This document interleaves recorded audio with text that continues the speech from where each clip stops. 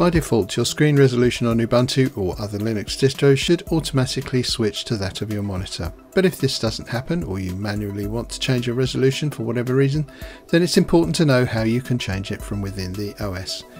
Here we're going to show you how to change your screen resolution in Ubuntu. Although it's a rare problem, it's also possible for your desktop to get stuck on the wrong resolution. This could happen because, for example, a bug in your GPU's drivers doesn't identify your monitor correctly. So if your desktop looks like a thumbnail in the center of your monitor, or you have to scroll around to see everything, you could try to reset the resolution manually. Let's see how you can change the resolution in Ubuntu. The display settings. Resolution settings are found in the display settings. To access display settings, just simply right click on the desktop and select display settings. From there, click on the resolution option and select your monitor's native resolution.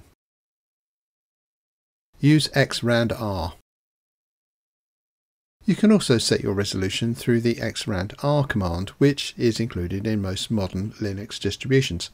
Try typing xrandr into your favourite terminal, press enter, and if it's there, a bunch of information about your monitor and its resolutions will appear. The active resolution will have an asterisk next to it. Note also your monitor's alias in the information appearing directly after the command, but before the resolutions list. To choose a different resolution, you can tell xrandr which monitor to target and what resolution to apply with the following command: xrandr --output, and then the monitor alias, and then --mode, and then supported resolution. You can try any of the supported resolutions even if it isn't native to your monitor. If the correct resolution wasn't detected, or if you want to use a custom one for any reason, xrandr can help with that too. You shouldn't deviate from Visa standards though, and CVT is here to lend a helping hand. Also available by default in most distributions, CVT can calculate Visa coordinated video timing modes. Its use is simple: type CVT followed by the desired horizontal and then vertical resolution. And then to calculate these parameters for a non-standard, say 15 by 900 resolution, you can enter CVT 1500 900. Select and copy to the clipboard everything from mode line up to the end. Then use it to create a new resolution from scratch with xrandr. Note that the 1504 x 900 _60.00 in our case referred to the desired resolution and refresh rate of our monitor, but it was a name that CVT generated automatically.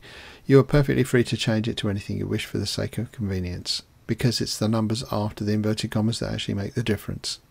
So, to type in a new mode, xrandr --new mode, name of the mode, and then all the numbers from the cut and paste.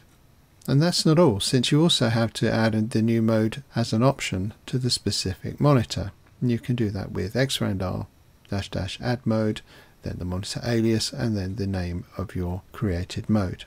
Once you've done that, your new mode should be selectable from your display settings. If your desktop insists on remaining stuck on the wrong resolution, maybe it's time you upgraded your GPU drivers. Or if your issue lies with the text on the screen becoming very tiny on a high resolution monitor, then probably you need to do a fractional scaling instead. Links to all of that in the description.